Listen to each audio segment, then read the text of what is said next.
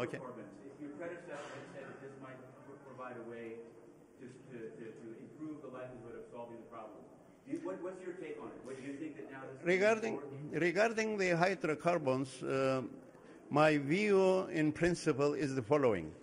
I regard this issue as an asset which will be helpful to create a win-win situation for every interested party, rather than starting to fight about it at a time when we don't know about the amount and it's not extracted yet. The wise thing to do is to prepare for the future.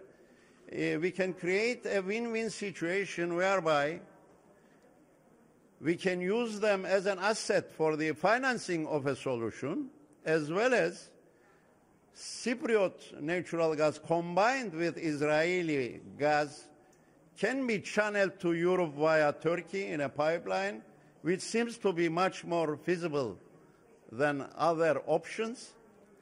Therefore, I believe that this issue can be tackled wisely, can be used as an asset for a solution rather than a blockage in our way. Thank you.